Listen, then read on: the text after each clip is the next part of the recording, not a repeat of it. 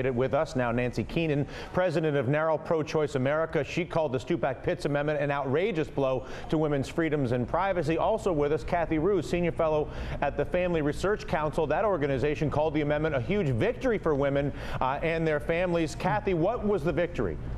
Well, the victory is that the question is elective abortions and who should be forced to pay for those. The individual or the government. Before the Stupak Amendment passed, Americans would be forced to pay for other people's elective abortions. That's not true. That's not true. That is under both the incorrect. public option plan and under the federal subsidies. It's not true. Absolutely true. That's why the objection was to the use of the exchange. I'll have this debate, but you have to operate in the factual reality, which is you're saying that all of the private insurance being sold on a publicly established exchange cannot fund elective abortion. And that is not federal dollars paying for abortion. That's federal dollars paying for an exchange upon which private insurance is sold, where elective abortions are provided.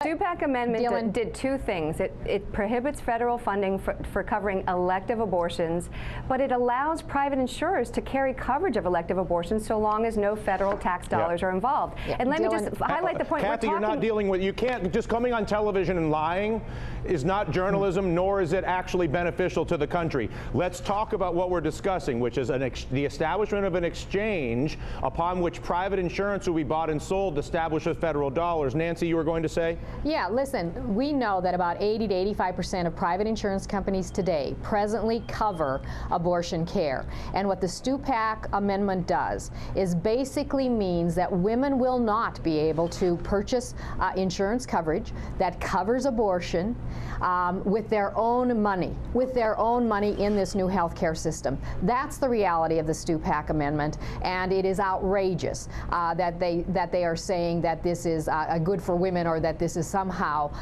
the status quo. This goes far beyond the status quo. Kathy, you can see, if you answer my question, I'll keep you all day. If you just want to talk, I'm going to ask you to go away.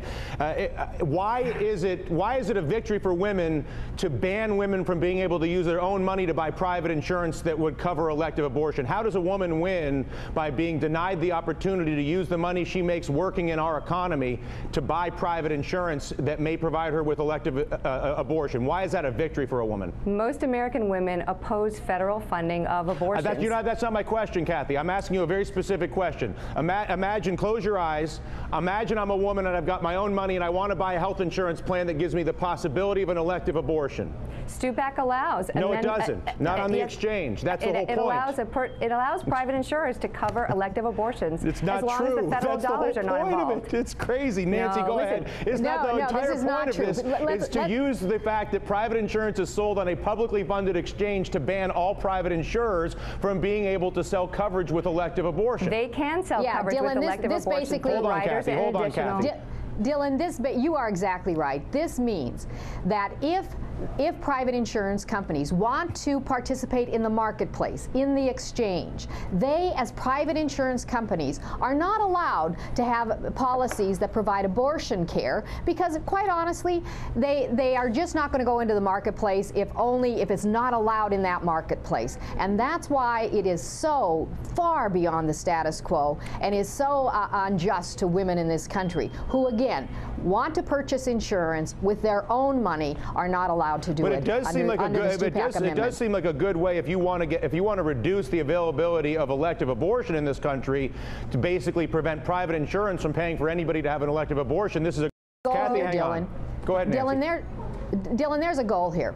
They want Roe versus Wade overturned fundamentally, and they want to derail health care reform. And that is the strategy of this Stupak Amendment. They want to derail health care reform, and they're using this as a way to do it. And again, it is unconscionable that the women of this country are going to be denied insurance coverage because of the Stupak Amendment. Yeah. All right. Listen, Kathy, in the future, if you could just come with inside the domain of the facts, it makes for a more productive conversation. I recognize it's gratifying to cast the accusations because it gets people worked up. It's fun. You're like, the government, I hate the government, or a government's paying for a but it's not what's going on here. There's an exchange that's being established by the government upon which private insurance will be bought and sold with private individuals, and the argument in Stupak is that exchange should not be a place where elective abortion can be conducted. It's more beneficial, I think, to the whole country if the debate is had inside the domain of reality as opposed to sort of just nonsense. Can I talk about the status quo? Can I make a point about that?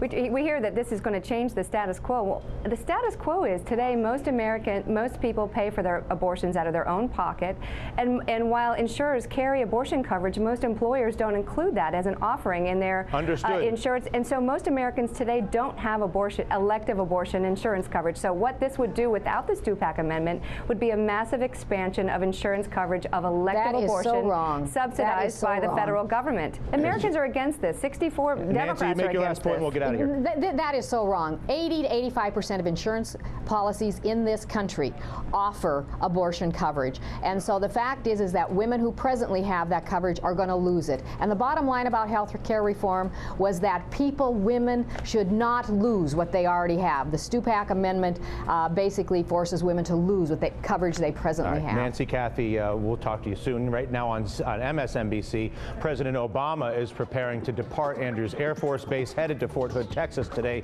to meet with the families of the service members killed in the Fort Hood massacre just last week. We'll continue to cover the president on his way to Texas this morning. We're back here on MSNBC right after this.